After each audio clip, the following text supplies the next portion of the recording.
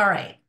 So again, welcome everyone. My name is Vanessa. I'm the writing coach here at the School of Social Work. I've been here coaching students on writing for about 20 years, and I specialize in um, social science type writing, technical writing.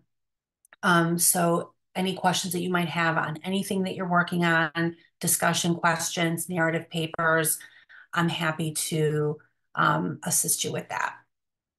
And we'll go ahead and start.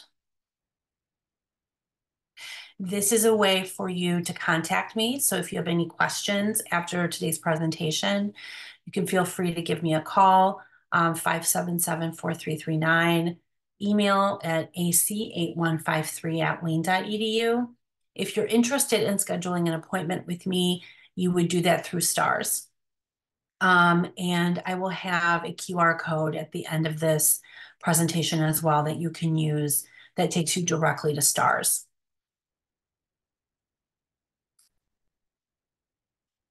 So as I mentioned earlier, we're going to break this process down a little bit for you by defining APA, like why do we have to use this, format, title page, citations. We're going to dive just a little bit into plagiarism, but not too much.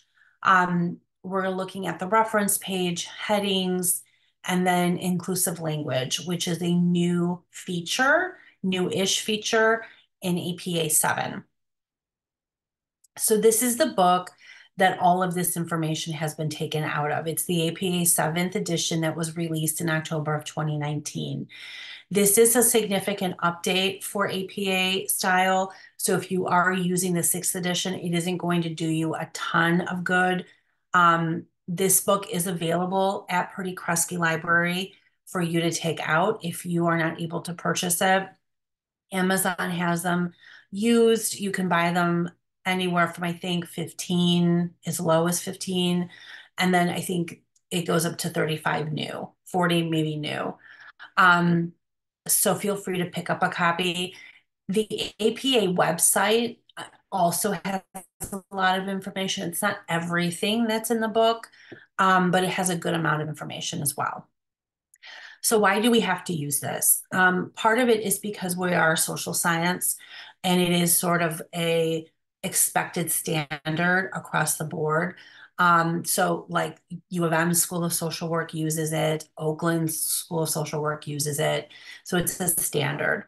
It allows readers to cross-reference sources easily. It gives you credibility as a writer when you use it properly.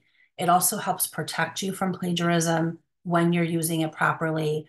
And often it provides clarity to papers, specifically with the language you're using, as well as the headings and just the way the paper is organized. It helps the reader kind of navigate their way through the paper.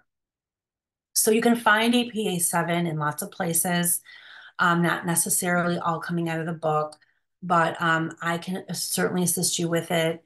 There is a study guide through Purdy Kresge Library. You can also check out the book from Purdy Kresge Library. The website, apastyle.apa.org, which is published by the American Psychological Association. That's a great website. It's updated daily. And the nice thing about this website is when it's showing you examples of things like citations and references, it gives you a corresponding chapter in the manual. So you can then go to the manual and look there as well.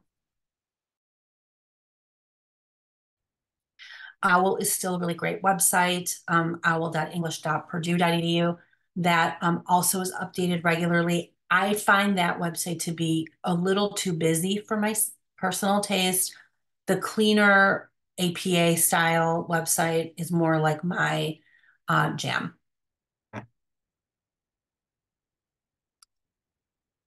So basic formatting checklists. So this is just things that you want to make sure you're doing for every paper you're submitting. Double spacing your paper throughout, 1-inch margins on all sides, a complete title and reference page. APA 7 allows for more fonts now. So 11-point Calibri is allowed, 11-point Arial. and 12 point Times New Roman. Those are the three most popular fonts we see students using. Those are all acceptable now in APA 7. Students no longer have to include a running head, so that is no longer part of the checklist. But if you are submitting something for publication, that would now still require a running head. We want our appendices all clearly labeled if we're using them, citing properly throughout, the use of quotation marks when using verbatim text. So when we're writing something and using quotes word for word, we have to include the citation as well as the quotation marks. And another update is instead of 2 spaces after a period, it's 1 space after a period. So this is just basic. And again, each paper might have different guidelines, different requirements. You always want to listen to your instructor and hear what their requirements are. They will always trump what's in the APA manual if they're looking for additional information on a title page. I had an instructor last semester just for to save space, wanted students to write their papers in single space. So students did that. That's not going to be the standard in APA, but that's what the instructor is requiring. So always listen to your instructor, always follow your instructor's guidelines. If you're writing a paper that will require appendices and figures, this would be the order of pages. MSW students tend to write papers that might require more of these elements, like the abstract. So the order would be title page, abstract, body, reference page, and then your tables, figures, and appendices. And again, the book does a really great job explaining all of this in detail if this is something that you need to do for an assignment.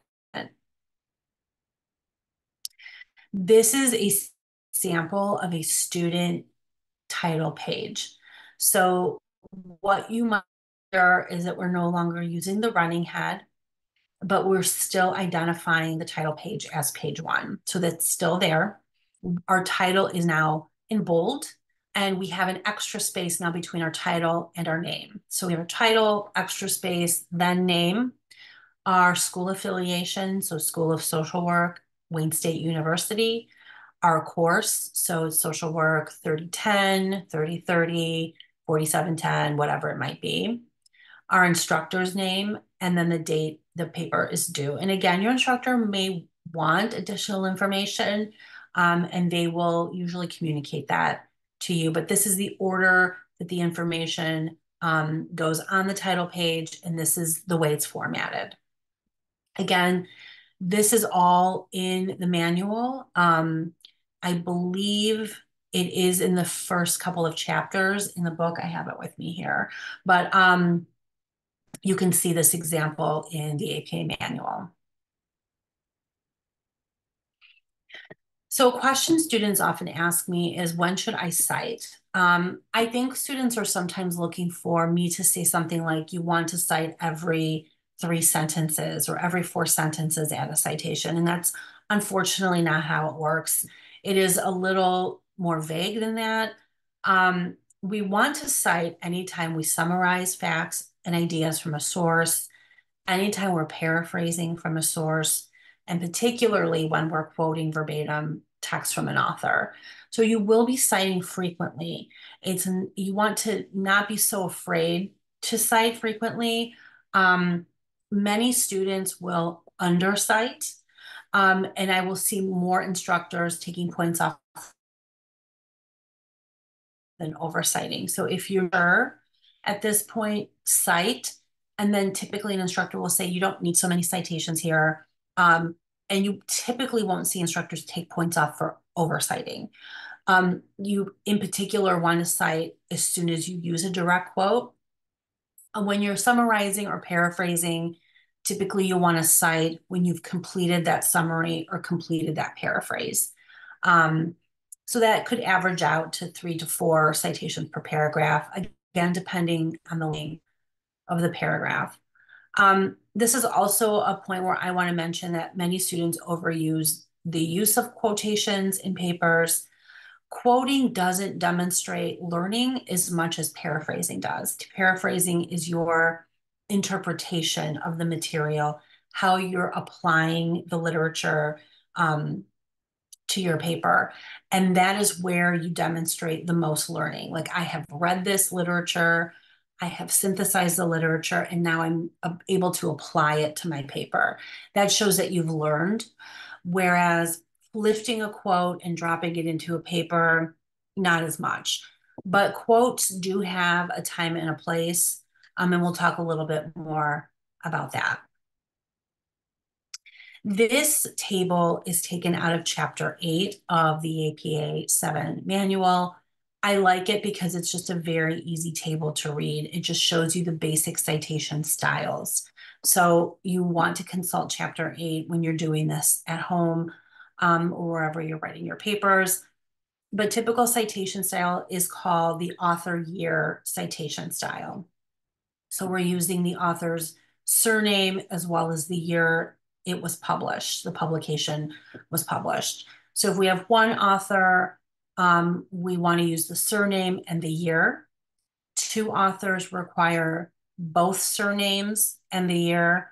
And then when you are three or more authors, we use et al., which is Latin for and others. It's like a abbreviation for Latin and others. And that just shows we have other authors, but we're not including them in the citation. That's really to save space. And because we do mention those authors in the reference page. So there's no need to list like 6 authors in your paper. Sometimes we don't have authors, but we may have an organization or group that published information. And then we would just use that institution's title. So the National Institute of Mental Health, Stanford University, Wayne State University. I just had a student cite something from the Detroit Historical Society. So sometimes your author will be an organization. I also want to note in this slide as well that we both have a parenthetical style citation as well as a narrative style citation. The parenthetical style citations look like they do here in the table, and they are located always at the end of a sentence. The narrative citations look like they do here in the column in the table, and those are usually located at the beginning of a sentence. And we'll show you how those look integrated into sentences coming up here.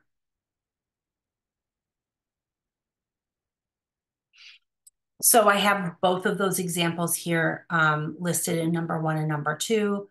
I have included page numbers here because I'm illustrating direct quotes. Direct quotes require the use of a page or paragraph number.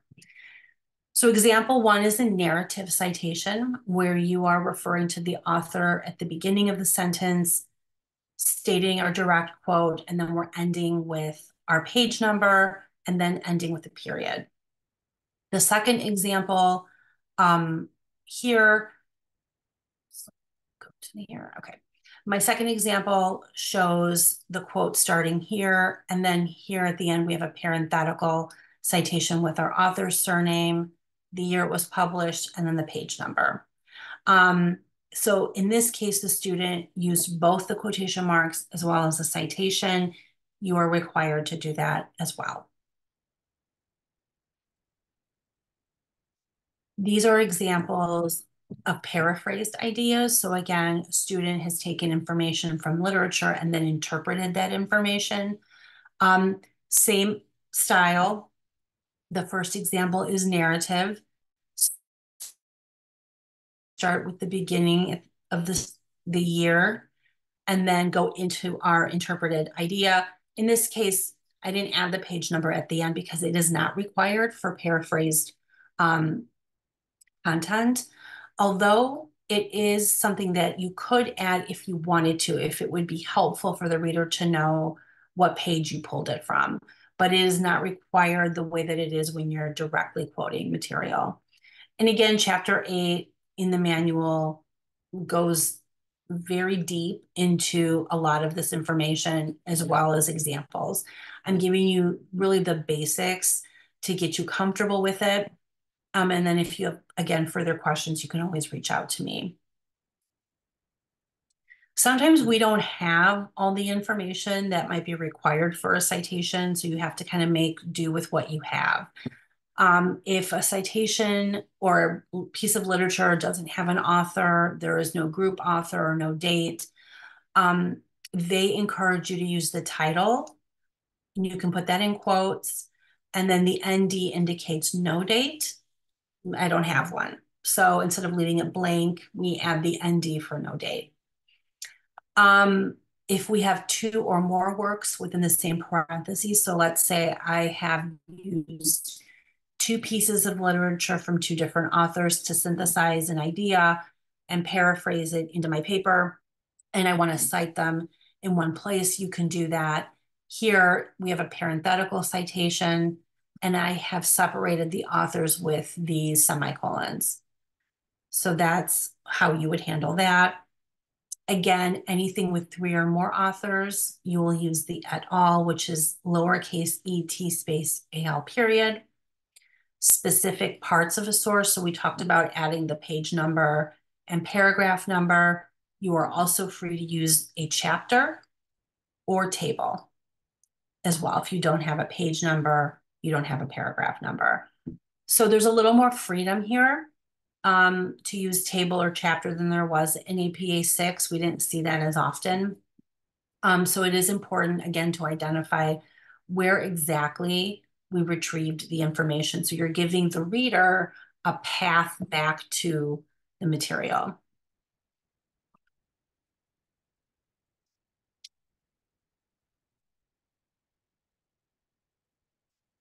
Sometimes students want to cite a communication. So that could be anything from an email to a TED Talk that you went to hear.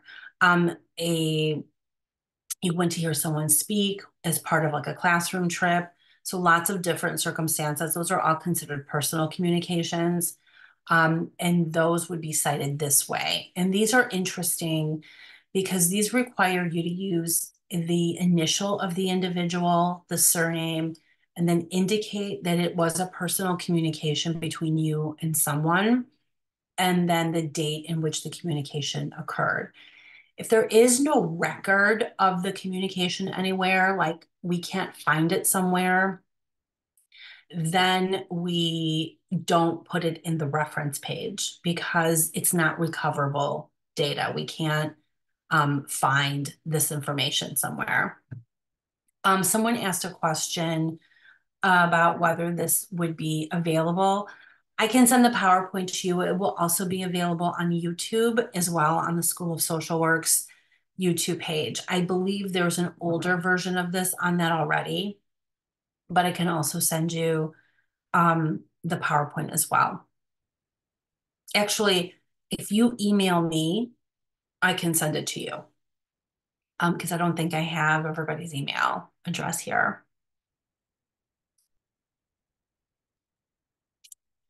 Long quotes. So this is a little challenging sometimes with students. They like using very long quotes in papers, sometimes because it takes up a lot of room, and then they have to write less. But really, this is frowned upon. We want to stay away from using longer direct quotes. Long quotes are any quotes that are 40 words or more. And these, when used, we have to block them. So we're indenting them from the left margin and then again, still citing them. But if you can paraphrase a quote this long, please do so, because in a 5 to 7 page paper, a quote this long takes up really critical space where you could be demonstrating what you know to your instructor rather than filling it with a really long quote. If you need help with this, with paraphrasing, you can feel free to reach out to me, and I work with students on paraphrasing. And also be mindful that some instructors limit the amount of quotes that students can use in papers. They'll say like no more than 2, or I want to see just paraphrasing. So be mindful of that as well. So a reference page is always going to be in alphabetical order. And we always use hanging indents for them as well to make them a little bit easier to read. They are required in APA papers. They are always going to include a list of every recoverable source that a student makes reference to in an essay. They provide all the information that's necessary for a reader to locate the information. So all the authors, the publisher, the date, the title, the link. So all that information's there. And each retrievable source in an essay must appear on the reference page and vice versa, with the exception of something like a personal communication, which may not be recoverable. It's not available like via Google or any databases. This is an example of how to format a reference page. So as you can see here at the top, we have our page number. We have bolded our references header. And then we see that this is in alphabetical order. The hanging indentation can be seen right here. So we are not indenting this first line, but we're indenting the subsequent lines here. So be mindful of what a hanging indentation is. This first reference is a book, and we know that because we have a book title and no additional information about a journal title. The second one is more of a new press release, and and the third one is an actual journal article. So we have the journal title, the article title, the journal in which it came from, the volume and issue number, and then the page range, and then the link. So everything the reader might need to retrieve that source is here in the reference page. And that's why the citations are so much more simplified, because we don't need all of this in there. These are some other examples of journal articles. This is a journal article with one author. So again, we have the author name, the title of the article, the title of the journal, volume, issue number, page range. This indicates that this is a hard copy journal because we don't have a link right here to the actual article. So sometimes students prefer going to the library, pulling the physical article out and reading it and citing it that way. Some prefer pulling the digital copy. Whatever works for you is fine. And there are examples in the APA book to really meet all of your needs. This particular newspaper article doesn't have an author. So in place of that, we've used the title and then the date that it appeared in the newspaper, and then the page. And again, this illustrates a hard copy newspaper rather than an online paper because we don't have an actual link to the newspaper. I'm going to stay away from primary and secondary sources for now. Often, but not every student, but many students have to write a annotated bibliography. And really, an annotated bibliography is a reference page that contains a list of references and then typically a summary of each of those articles or books or whatever you happen to have. Sometimes an instructor will have specific questions that they want you to answer about each reference. Sometimes they're looking for like a paragraph summary. They will communicate that to you. And I'll show you an example of an annotated bibliography in the next slide over. But a reference list will always contain every resource cited in the text of your paper. They are alphabetical. Bibliographies can tend to include not only the resources that you use, but also resources you may have consulted but not used. And not cited necessarily, and some could be organized chronologically by subject or alphabetically. In this case, if you have an annotated bibliography, you would alphabetically organize it the way you would an APA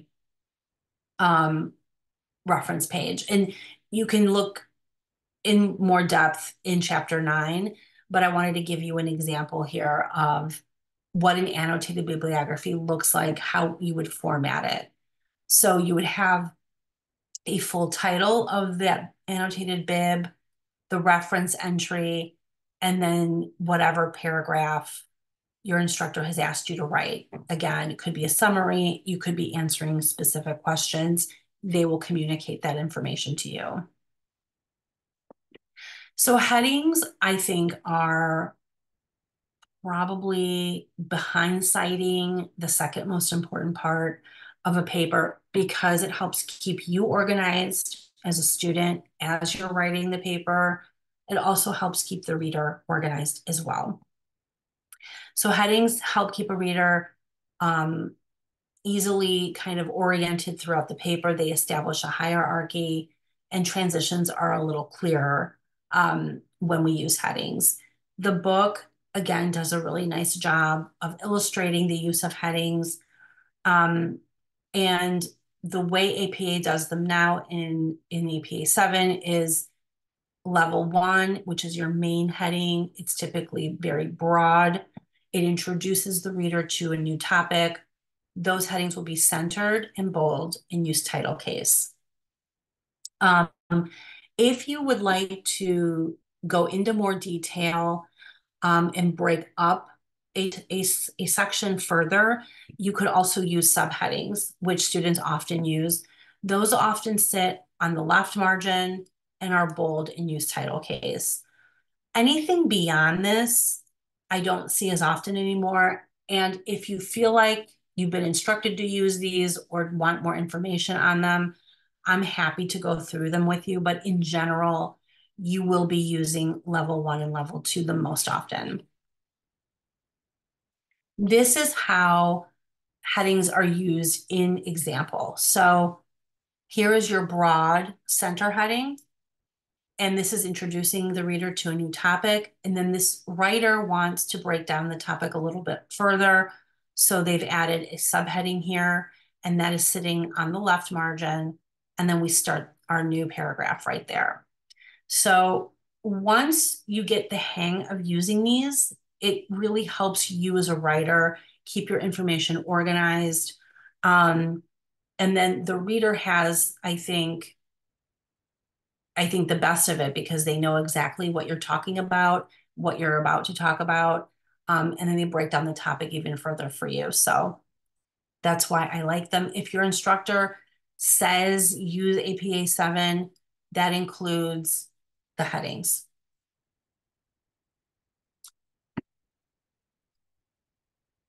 Okay, except this was accessibility, inclusive language. Okay. So in APA 6, they didn't talk as much about using bias-free language. It really was not highlighted that much in that manual. In the 7th edition, they have dedicated an entire chapter to it. So all of chapter 5 is devoted to discussing bias-free language guidelines. And that really includes how we discuss our clients, our populations, like how do we refer to them? And it's really important that we get this right when we're writing because, inaccurate, unclear writing often leads to misunderstandings and errors. Your instructors may not fully understand what you're trying to communicate. And we want to avoid that. And this has to stay with you as you leave Wayne State and go into practice. Particularly if you're working in a school and you're a school social worker, my son does get social work services. It's really important that that social worker is very clear in how to discuss my son. So always choose words that are accurate, clear, free from bias. So here are some examples here, and all of this is directly out of the book. You can go right in there and read more about it because there's a lot more in there on this bias-free language. So it's broken up into sections of disability on page 137. APA is saying instead of using adjectives as nouns to label groups of people, descriptive phrases are preferred. So instead of labeling autistic children, we would say these are children who have an autism diagnosis or have been diagnosed with autism. Second example, an epileptic. We are talking about a youth or a male with epilepsy or who has an epilepsy diagnosis. So we're defining people by who they are and not by their diagnoses. Also age. So this is really common in journal articles and older journal articles to see the phrase senior citizens, the aged, elderly people.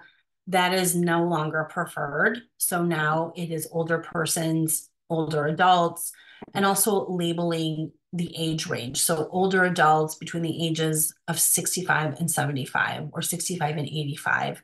The more specific we can get about our population, the better it is for the reader and the less room there is for misunderstandings. Racial and ethnic identity. And I also want to preface this on page 142. They say that terms used to refer ethnic groups continue to evolve over time. So while this is true today in this edition, in 6 months they may come out with different guidelines, and we have to follow those. So it's always important to stay on top of what they're saying because it does evolve and change.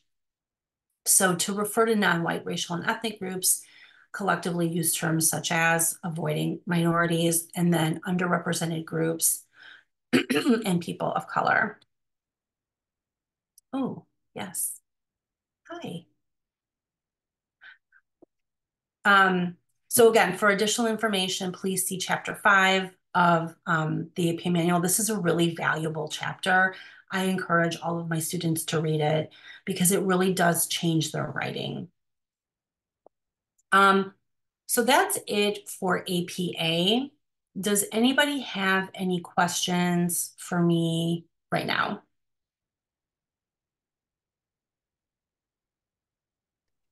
I have a question. Yes. Okay, like if you're doing a PowerPoint, how would you transfer that information? Do you still have to paraphrase your PowerPoint or do you copy paste and then put your references under, your information on the PowerPoint? Oh, if you're doing a PowerPoint, not if are you using a PowerPoint, like information from a PowerPoint in your paper, or are you writing a PowerPoint? I'm writing a PowerPoint, doing a presentation. So you would want to manage it kind of the same way. Like if you're using a direct quote, you want that citation to be sitting right there. If you are paraphrasing, you want to ensure that there is a citation there when you have completed that paraphrase or that summary. And then typically I do advise students to add a reference page at the end of their PowerPoint so the instructor can see where they've retrieved their literature. So I would treat it the same way, even though you're using bullets, maybe instead of paragraphs, you still need to give credit to the original author and their intellectual property. So that stays the same. Okay, thank you. You're welcome. Any other questions?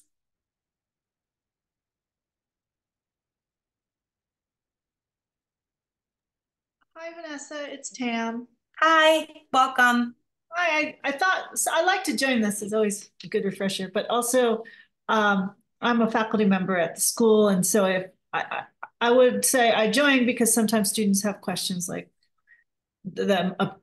how will a professor look at something and that kind of thing. Or what is the most important of all this stuff to do? So if anyone has any questions, I'm happy to also. I've worked with Vanessa many years on this work. I was telling them, and I don't know if you were I was here for most of it. session when I was saying this, but headings, I think sometimes students forget to use them because when instructors say use APA, they don't think about those as much as they think about the citing and the reference and the title page. So I just want to emphasize that headings are part of that and they're important because they help you and they also help the reader. So I just want to emphasize that again. So Vanessa, can I have 5 minutes? Yeah. All right. Will you start at the beginning and I'll tell everyone on this call and like what I think is important, my perspective as a faculty member. Yeah. So, because it's a lot of detail. I also understand. It's a lot of detail. So this would be my breakdown. I love that she does all the slides. I think you could buy the book, but I also think you could take 2 or 3 main slides that I will point out to you here. And if you do that, you'll be pretty close. So yes, you can buy the book, but so next slide. The one, I think you explained very well why APA. The way I explain it to students is don't fight it. The profession of social work, the whole profession is on board with APA. So if you want to, dialogue with fellow practitioners across Michigan, across the United States, we're on board with APA. So that would be sort of why our whole profession is really using most of the, if not all of the social work journals use APA. And the other thing I would encourage you, once you get it, it's not going to change. It's just something you learn, like tying your shoes. Okay, next slide. So I wanted to go to the title page, wherever that is, and say, to me, it is very reasonable at a graduate student level to follow this template. And I would say this, it looks professional, but it also shows that you can follow a model, which I actually think is a skill to demonstrate. So, capitalize when it needs to be capitalized and do the course number exactly like it. And it's actually, I spend hours with students, hours is a strong word, trying to say, like, can you just follow this model? So I think if you start out, you have the title page right here. So take a screenshot of this. I think this will make your professor happy. All right, that would be slide 1. I hope this is helpful to the students. Slide 2. I like the idea of in-text citations. I'm going to go to the one that says narrative and parentheses. Right. Yes. I find this chart, the one before, the grid chart. Oh, sorry. Yeah, to be excellent and all you need, but I also see that it's confusing. So the way I explain it is, if you are using what we call a parenthetical citation, that is at the end of the sentence. That's how I describe it. And again, correct me, Vanessa, if I'm wrong. But yeah, no. You're good. Parenthetical is just the end. So literally, I write in a big chart, that means the end. So you're putting at the end, and then I would put a period after that parenthesis, right? Yeah. So it's like the end of a sentence. So right there. Narrative means you usually want to start your sentence and talk about these researchers. So if I use myself, I would say Perry, parenthesis, open parenthesis, 2023, close parenthesis, suggests that. So sometimes I find that students don't know what to do next after they see the narrative citation. So what I would say is try these simple phrases. I'll type them in the chat, or someone else can, like, suggest that, found that. So it kind of gives you a more scientific way to say what happens afterwards.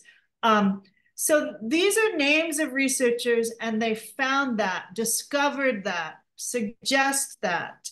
So that's sort of how to use a narrative. So the other thing about these is this is a way to honor the researchers and respect that this is not your idea, that is their idea. So when people say, why should I, when do I cite?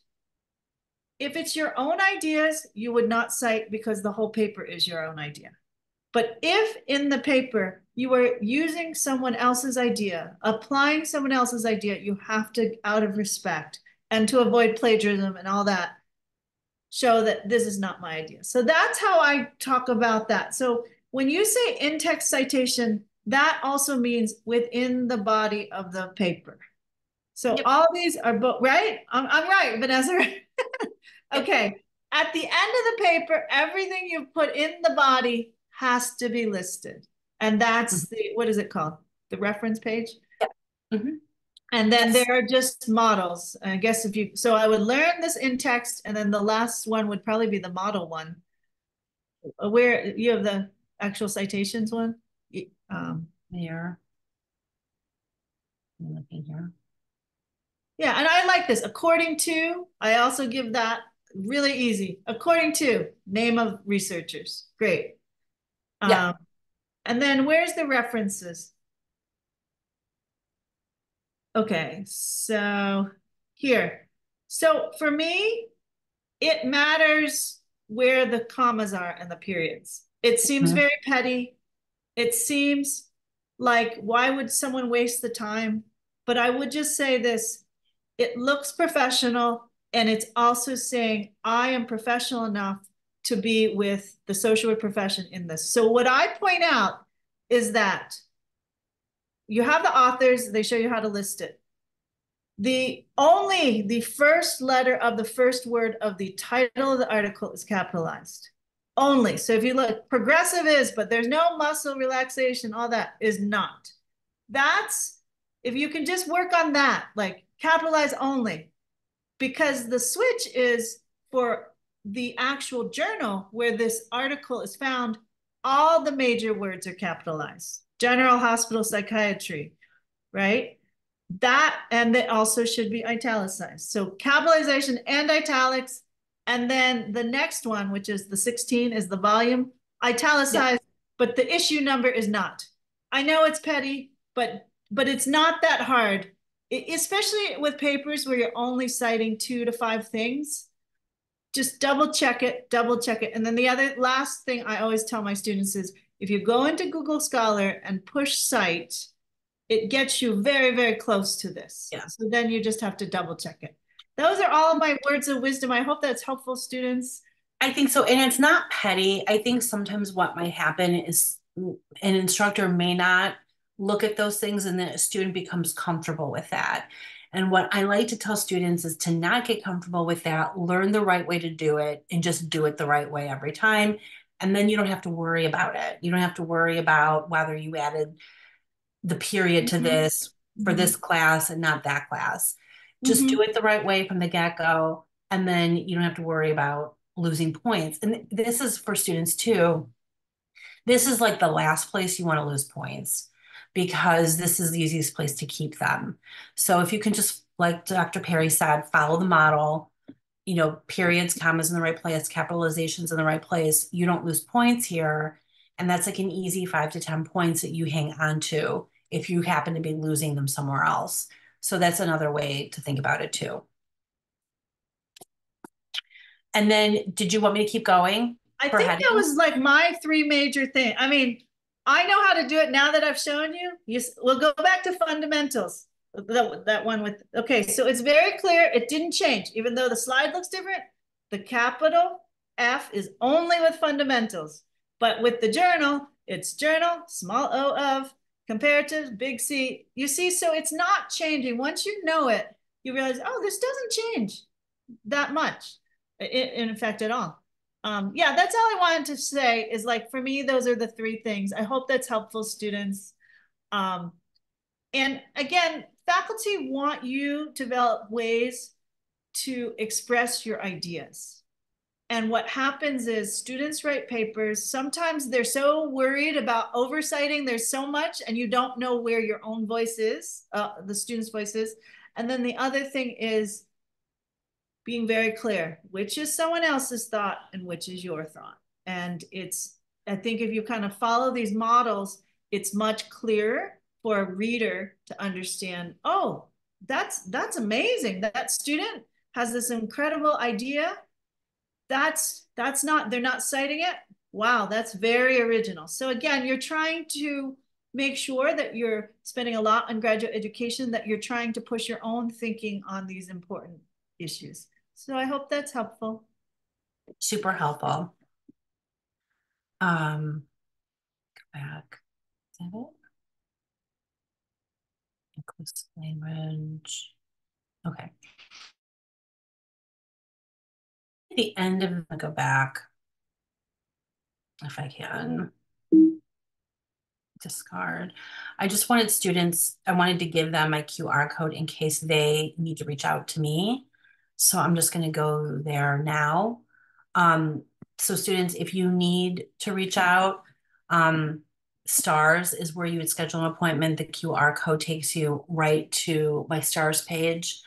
And then if you need to reach me via email, this is my email address, ac8153@ween.edu. Does anybody else have anything they want to add or any more questions, maybe on a paper you're working on right now?